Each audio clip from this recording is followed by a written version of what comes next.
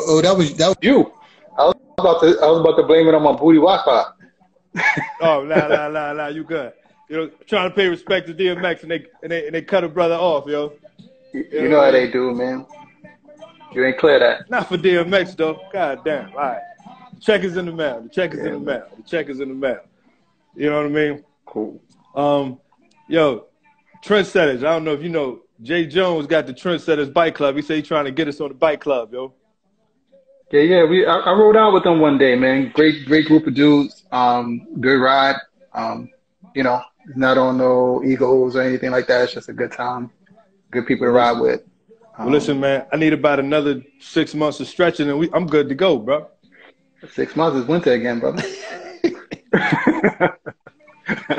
Extreme sports, bro. Extreme sports. You know what I mean? Nice. Listen. I just want to, shout out to everybody that's in the building. You know what I mean? I hope everybody had an amazing day. And if you didn't, try to focus on one thing, two things, 10 things that was positive, and forget all the rest. For those of you who are in the chat right now, you know how my guests normally don't come this early, so I get a chance to rock out for at least a minute. You know what I'm saying? But I forgot who I was dealing with. One of the illest athletes. I sent out the text earlier, and my man Ali Mayer was just like, Ali Mayer, OJ was just like, yo, Yeah. Dev the Flash Warren. You know what I'm saying? So big up Flash. Thank you, sir. Big up Flash in the building. But now that we got that out the way, we're going to get right to it because we got some people in the building that want to, hear we already heard the story. A lot of us already know your story. Big up to DJ These Tracks, who's been giving me some amazing drops, some amazing intros to both my shows. Appreciate you all the way out in Savannah, Georgia. See Reality was good. We got to talk because, we got to figure out if I'm coming to your studio, if you coming to mine. Shout out to everybody that's in the building. Baby Bro, a.k.a. the Arrogant Pupil. Shout out to you. Big up to your junior who got accepted to, every college he wanted to, and will be going to SUNY Purchase. So, he already know how proud I am of him. Yes, sir. Shut up. Ladies and gentlemen, now that we got that out the way,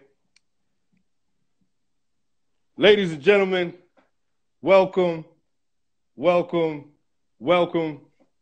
You are now tuned into the TKB Report.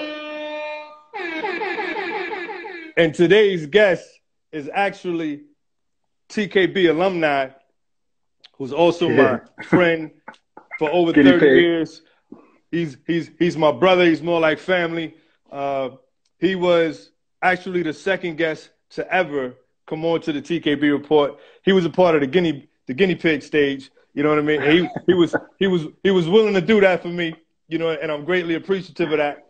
It was actually one of the best ones that I ever did because me and this brother go way back to dirt bikes that got mismatched pieces on them. You know what I mean? Yes, sir. So he has, gone on to do some amazing things in the entertainment industry, music production, DJ, video. He's now doing photography, doing an absolutely amazing job of photography, even through COVID. There is no such thing as a setback for this young man. That a setback is only an opportunity to show exactly how much skills he has. I've never seen this brother down. He always finds a way to reinvent himself. Ladies and gentlemen, help me in welcoming my brother, my friend, my family, Mr. Devon Warren of Devon Warren Photos. Thank you, sir.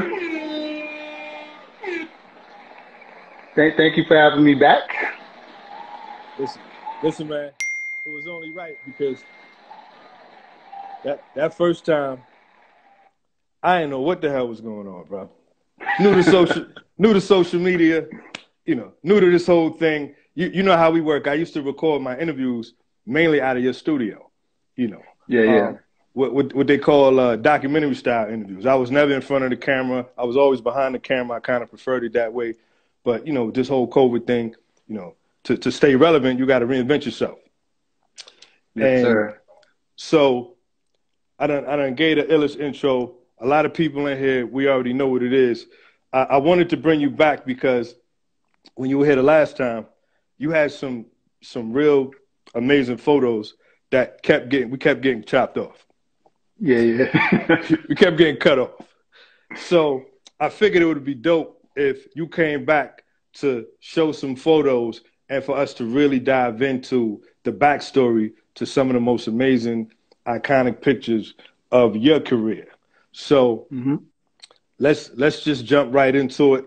You know, let's just jump right into it and show the people what you got. And we're gonna name this show specifically for you because this show is all about you. Picture that. So what pictures we gonna get into right now? All right. I guess this one is relevant now. I'm just gonna spin this around. There's a picture of DMX. I shot at the Master of Ceremonies concert at Radio City. Um, it wasn't a good performance. You know, dude struggled with addiction. And at that time, I really didn't understand addiction. And, you know, I kind of felt like, you know, people on drugs, they should get off them, you know, but if you've ever tried to do, what really made me understand addiction is you ever tried to do a cleanse and stop eating sugar, you will see that you are addicted to sugar. And, you know, you may be able to do it for a week, you may be able to do it for a month, but as soon as you start eating sugar again, it's like your body like wants it. When you're around sugar, you want it. So I can only imagine something that people have, you know, a chemical and a psychological dependency on it. So this wasn't a great show from him. He was really kind of, you could tell he was high, he was mumbling, but still, his presence and the energy in the room was still big anytime his record came on. He really didn't have to do the lyrics. Like everybody knew the lyrics, you know? So, this was the last time I saw him perform.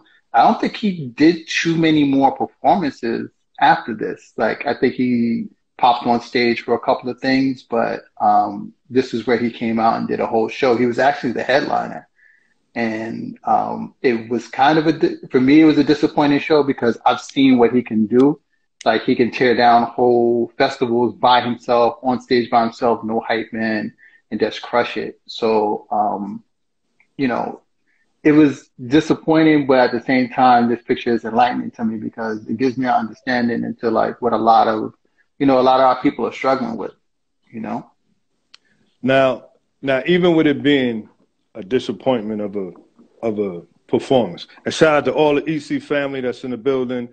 Crunch, Yeah, word up. you know, Yaz, you know, AKA Quick.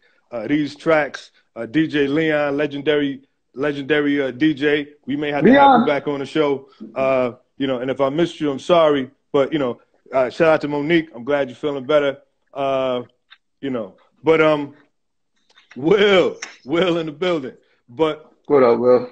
talk about the energy from the crowd that you felt, I even mean, with the performance being what it was. You can't, you see my shirt, right? You can't There's some. you can't front on DMX. I mean, he's just one of those artists that even if you don't like his music, you can't front on his influence on the game, and you can't front on the energy that he brought. You can't front on the music that he brought.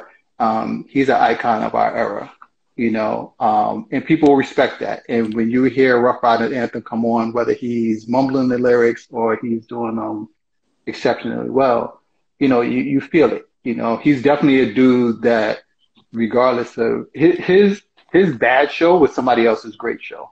You know, I think it was bad for me because I know his potential and I know what he could do. For everybody else, they probably loved it, you know? Like he did the whole thing, like he climbed up on the speaker, he did, you know, whole DMX thing, crazy energy, you know, but I just could see that he was kind of in and out of, you know, that great performance that he probably could have gave us.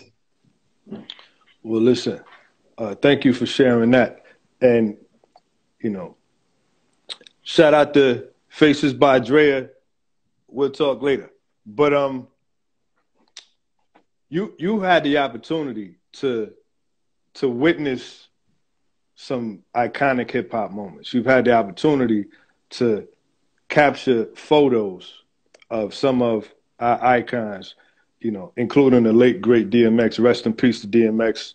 You know, prayers up to your family, and prayers up to anybody whose family's dealing with any type of addiction at all. How do you get intertwined in some of these with some of these opportunities?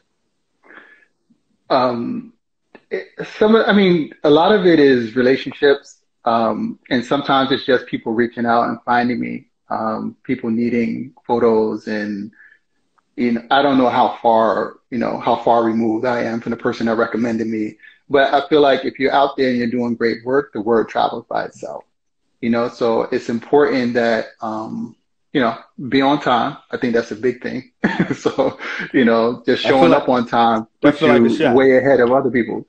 No, but no, I mean, but you said I was on time for the show. That's what I represent, because No, I'm I just think wondering. being on time is a big thing, especially for people in industry jobs. Like when you don't show up, it makes people, or you're late, everybody gets nervous, and people want to be able to book you and not have to worry about anything. I think a lot of my jobs come from me just showing up on time. It's something so simple, and just, being professional. There's no CP time when the money starts coming in. People don't want to hear about, I agree. I'm on Black people time or anything else. Like nobody wants to hear that. Nobody wants to hear that you're late when, it's a corporate job or something very important. You need to be on time, and on time is late, so you need to be early. So that's how and then your reputation, good or bad, precedes you. So they're like, no, hire D, man, he'll be there. He'll be on time. He'll show up early. He'll make sure everything's good. Well, listen, we used to hire, Will Padell, Kubai, Dace. We used to, we did quite a few parties, and I'm not sure if I was ever late. I was always late. Yeah. But Dev was always good. And it was bad if we were late, because we was the ones carrying the speakers in the crates. Yeah. And a So lot of those times we was going upstairs with big ass speakers. You know what I mean? yeah. But yeah, that's dope though. That's dope. So now moving right along, I just got a feeling we're gonna stay in the culture. You know what I mean? Yeah. So what do we have next? In this Yeah. Pics to that segment. So the next thing I have is just it's kind of two images just to give you insight. So this is a picture of Nas at the very last Rock the Bells concert. And what happened was basically, when you get booked to shoot a concert, sometimes they tell you exactly where to stand, and sometimes they give you free reign of where you can stand and post up. But usually, once you post up, you don't have the freedom to move. So I actually got stuck, positioned myself on the stage left, because of the way it's in, where is this? Homedale, the amphitheater. Okay. So there's, once it started to rain, everybody flooded inside the little covered part. So there was really no room to move. So I was stuck at stage left, and I was standing next to this kid, and I got this, my family will tell you, I got this habit of people just talking to me. So I don't know if I got that face that just screams, hey man, I want to hear your whole story, but I'm always running into people, and I'm the guy that just like, sitting at the game. I done met this dude. He done told me his whole life story about his wife, his kids, everything. So this kid was telling me his story, and at first I thought he was just kind of BSing me, but he told me a story that he got into a really bad accident, and that he kind of died, came back to life. He was fighting for his life. And, I thought he was just trying to tell me some war stories, but I could see he had like stitches all across his skull. And he was holding this vinyl and a Sharpie. And he's like, I'm a Nas fan, and I'm going to try to get him to sign my album. And I'm like, there's no way that you're getting Nas is coming over to this side of the stage and he's going to sign your album, because concerts are timed out. So everything is on the time. And when the time gets thrown off, he performs with a band. So everything's timed out. When the time gets thrown off, it's going to throw off his whole show. So I was like, there's no way he's stopping to sign, basically like sign an autograph for you in the middle of the show. Like, good luck.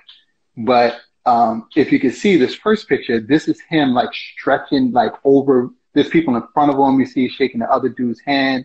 Yeah. He has the mic to his mouth, and he, I don't know what Nas saw on his face, but if you see this next picture, he grabbed the vinyl from him and stopped his show and signed it from him. And when I tell you this made this dude's life, like, wow. I mean, I never, like, it was like bigger than a kid at Christmas getting a big wheel, man. It was like, he was so happy. And I thought that was so dope because that showed me that Nas is really hip hop. He's like, this dude not only, he didn't bring a CD, this dude brought his vinyl, a vinyl of his album. He signed it for him, It like to pause your show to like sign, write a message and name, do all that. I think that's dope, man. Like, and that gave me a greater respect for Nas because he didn't have to do that. And he wouldn't look bad if he didn't sign a vinyl or anything else. It was just something that was real genuine, Because nobody knew what that was all about except for you and the kid. You know what I mean? So for him to do that. Yeah, and if you and if you see the number of people that swarmed when Nas came over, I'm actually just holding the camera above my head trying to get the shot. So when I took the pictures, I didn't even know if I got the shot. Yeah. Because there was so many people in front of me because I'm not really seeing what I'm taking. I'm just like, they call spraying and praying. Like I'm just, I'm shooting, and I actually ended up getting some dope things. But when I saw him start reaching for the thing, you got to kind of anticipate the moment. I probably elbowed a few people, but they'll have to get over that. I got the shot. They must have known you. They must have known you rode with the silverback gorilla, so they ain't gonna bother you. I think so. You know what I mean?